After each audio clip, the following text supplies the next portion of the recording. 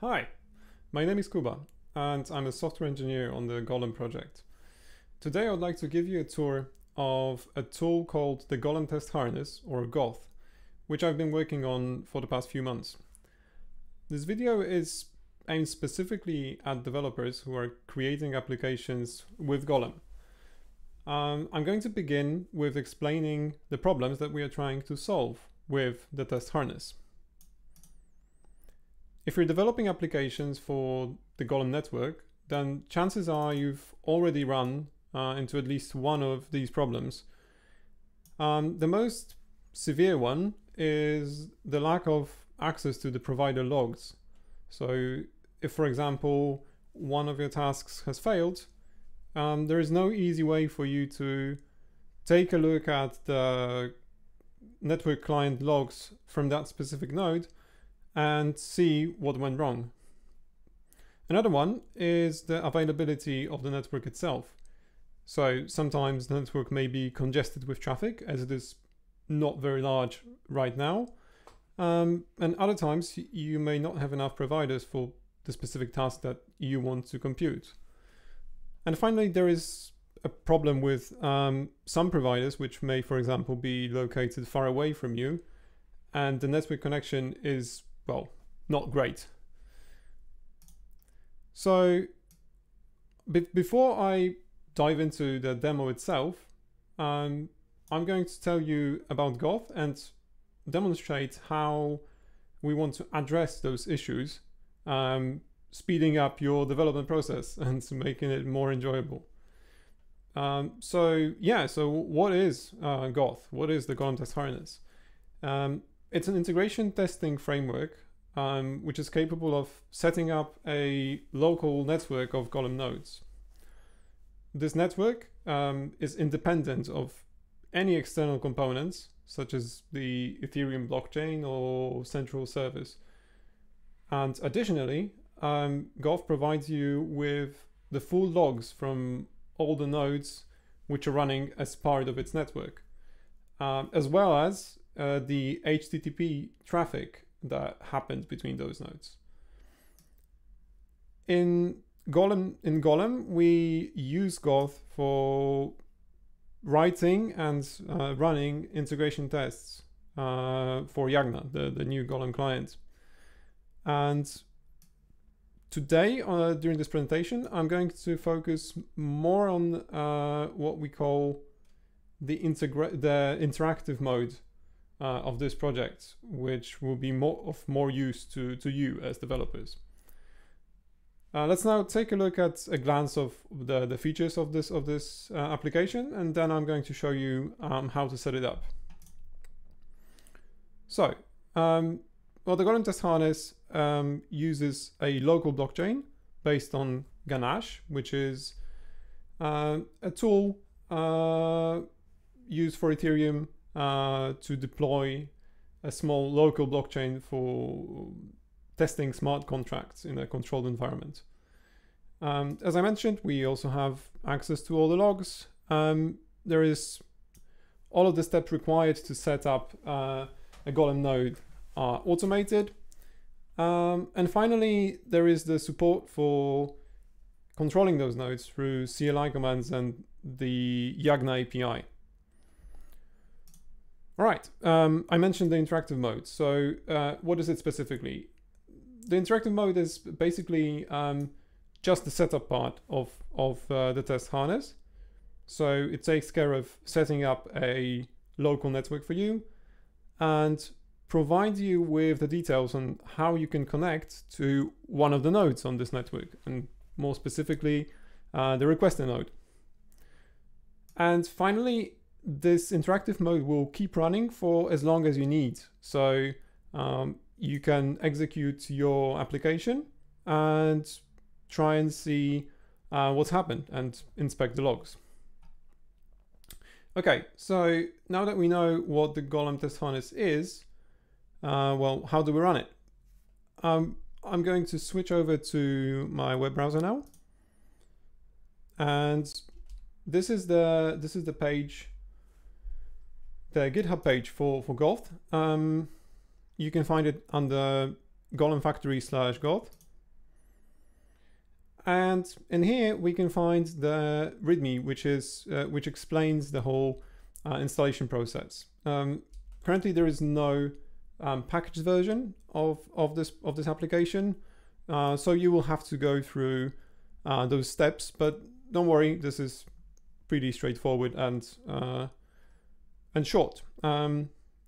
One thing to note here is that the test harness is currently only supported on Linux, and it requires Python 3.8, as well as Docker and Docker Compose along with it. Well, I'm not going to be going through the whole installation process during this video, but the things that will be interesting to you and that you will need to go through are going to be linked in this video description. All right, let's move on to the live demo. Okay, so here's my Ubuntu terminal, and this is a freshly cloned Goth repo, so I'm going to list it now. There you go. And so to run it, as I said, I've already assumed that you have this set up on your machine. So this this terminal, this shell, is actually ready to be to run those tests. So now the command that you need to know to start this in the interactive mode uses a tool called Poetry and a runner called Po, because, well, this, you know, poetry. So we say Poetry run Po interactive and hit return. So now we should see the logs from the test harness itself. This is the setup process, which may take a bit longer on your machine, since for me most of these things are already cached, so there's no downloading involved. So right now we're setting up the local network. As you can see, we already have some IP addresses here. And now we have the message that we expect from the interactive mode, which basically tells you what environment you need in order to connect to this requester node that is running inside the network. And this specific sample command assumes that you will be using YAP API, so the Python API for Yagna, and this is the app that I will be running with this network. Again, if you need some reference, you can find the links in the video description. Okay, so let me open up a window with YAP API. So this is the one on the bottom. Again, this is a cloned repo basically. This is Golem Factory / YAP API. And yeah, so this the command that you see above is basically all you need to know when you want to connect to this node. So there is the app key for this Yagna daemon. There is its API URL, and also the subnet, because we do use the concept of subnets, so that we are sure that we are running inside the Goth subnet and not on the actual Golem network. Okay, so I'm going to paste this command from above and switch over to the terminal on the bottom, paste it in. As you can see from the path, what we're actually running is a Blender example. It's a classic one. And this example should run on our local network and not on the actual Golem network, like outside. Okay, I'm going to start running it now. So we can see that we have some proposals, and if you look at the terminal window above, you can see now we have activity started. meaning that Goth has actually detected that we're doing something within its network. So yeah, tasks are being computed. This should be done in a moment. And once we're done, I'm going to show you what information we can get from running this with Goth. Okay, so this is now finished. First of all, let's take a look at what Docker has to say about its running containers. So we have a bunch of those. The most interesting ones are the first three. So there are two providers, and there's also one requester, the one that we've actually been connecting to. Apart from those, there is the part which is required for the network to run. So there is a part which is responsible for the payments, the Ethereum as well as the ZK Sync images.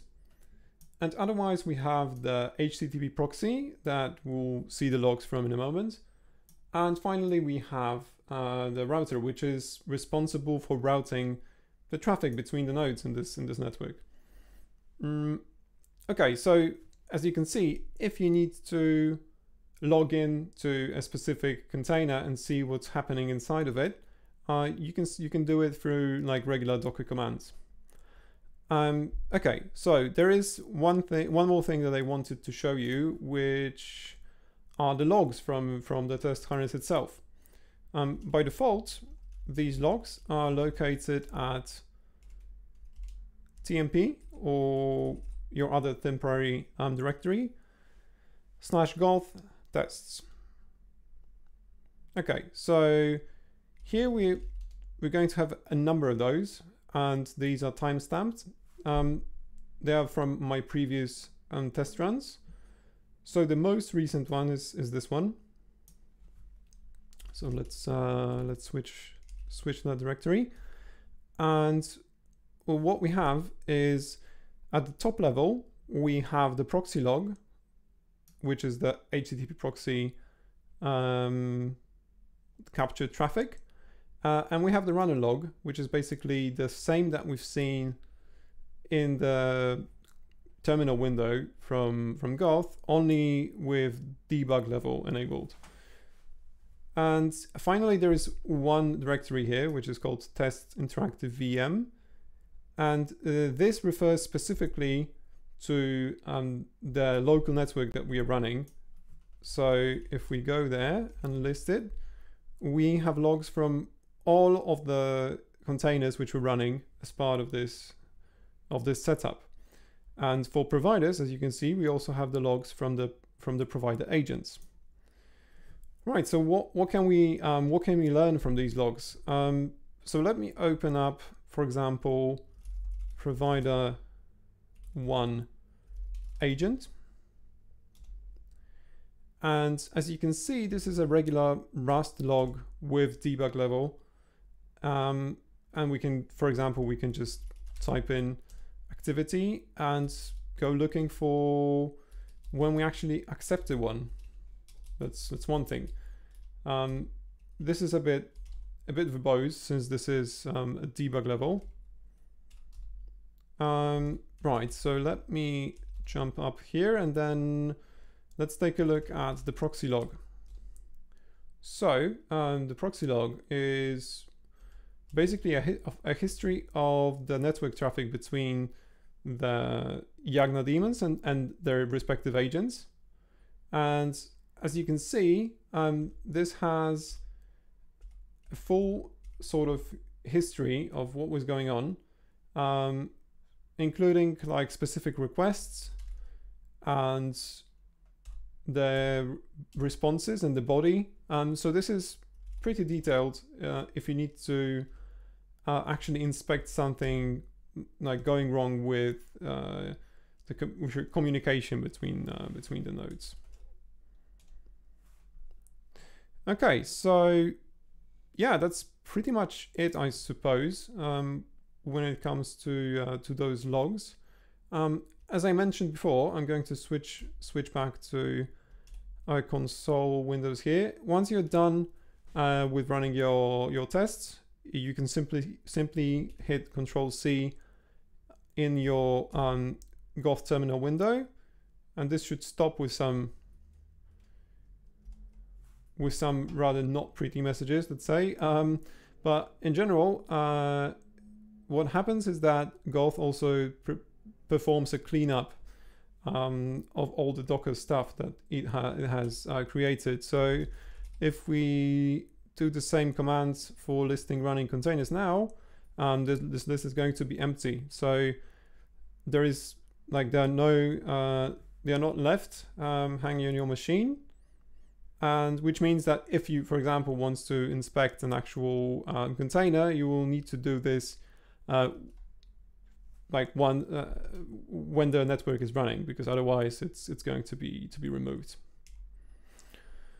Okay, I hope this was helpful, and I think that you can benefit from using this interactive mode for testing your applications. Once again, if you want to use this, if you want to run the same example, please take a look at this video's description. So there's going to be a link to how to set up the test harness itself, how to set up Yap API, so the program that I was using for this specific demo. But if you would like to use it with your own application, then all you need to do is accept the same environment that was given to Yap API and use it to connect to Yagna yourself. Okay, thanks for watching, and see you later.